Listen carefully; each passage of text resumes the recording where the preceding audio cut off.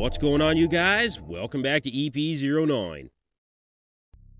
So I was scrolling through Ross Flanigan's Instagram story yesterday, and I found this post, "Nobody is seeing Jorden Hutchinson coming, watch out." So I decided to check him out, and you know what? Jorden Hutchinson is another pro debut happening this season that we should all be keeping our eye on. So let me tell you about Jorden Hutchinson.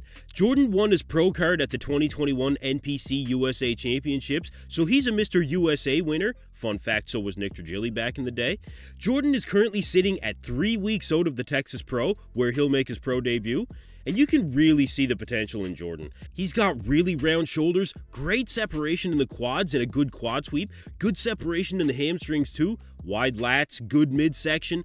Aside from needing overall size, Jorden just needs to bring up the arms to nail those proportions.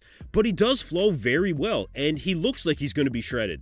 He fills out the side shots better than you might think. The tricep is really popping in that side tricep shot for sure. You can see it, there's definitely potential here. And the Texas Pro this year is a hell of a show for a pro debut. There's going to be a lot of people watching this show with such a crazy lineup. So I really like the choice of the Texas Pro as his pro debut. It's a great chance for exposure. So we'll keep our eyes on Jorden as we continue to approach the Texas Pro. Now, the next show on the calendar is actually this weekend. It's the Big Man Weekend, and the official competitors list breaks down like this. You've got Jordi Lucian Armengol, I hope I've got that correct. You've got Roman Fritz, probably the favorite to win this one. Youngbyam Kim, Pablo Lopez, I featured this guy in the video before. You've got Julio Mojica Lopez, I hope I got that correct as well. Amir Omaragic, he's put in a lot of work this year. Alessandro Ori. You've got Jose Manuel Munoz, aka Josema Beast. Marco Sarcone, he's looking really good right now. And Christian Walski, who's been putting in a lot of work this season as well. And for this one, there's really 5 guys I think are going to round out that first call-out. And that's Roman Fritz, Pablo Lopez, Amir Omaragic, Marco Sarcone, and Josema Beast. Now, Roman Fritz is definitely the favorite to win this one, but there's a couple of guys that could shake this up a bit. Amir Omaragic has been very dangerous this year, and he's looking for some redemption after missing the mark a bit at the M-Pro Classic.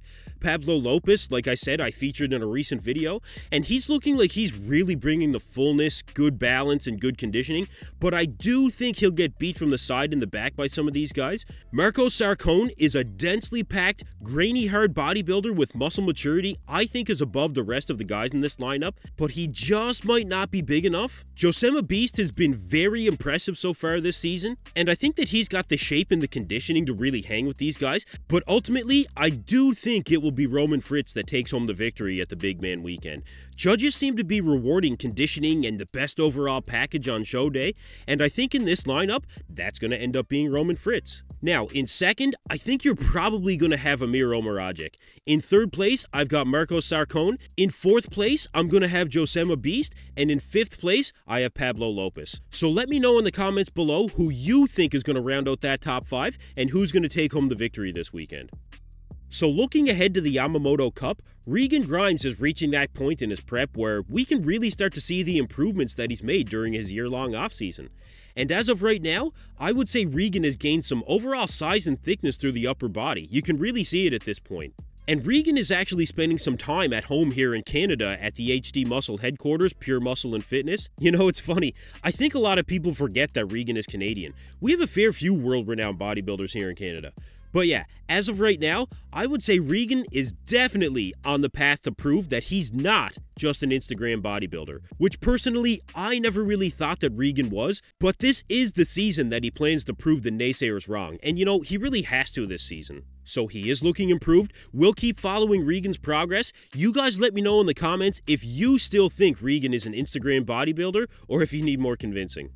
Okay, so last up, Hunter Labrada dropped a physique update at 1 week out of the Tampa Pro, and it looks like Hunter is at the perfect point in his prep right now. He looks flat, he looks depleted, and he looks extremely lean. And remember, for Hunter, it's been his plan all along to do 2 shows this year in order to figure out his peak for the Olympia, and so far, I would say him and Ben Chow are definitely figuring out the formula. Hunter says in this caption that even if he was to walk on stage right now, it would be the best look he has ever brought to the stage. And that's a pretty strong statement from a guy that's placed 4th at the Olympia.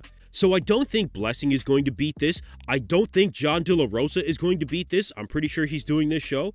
So this could be Hunter's ticket to the 2023 Olympia. Then the pressure really comes off for Texas because we know the competition is going to be tougher there. A lot tougher. So this Tampa Pro is crucial for Hunter to win.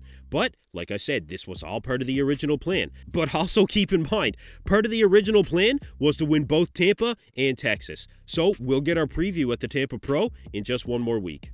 Anyway, that's it for me in this video, you guys. Thank you for tuning in to EP09. Be sure to like and subscribe.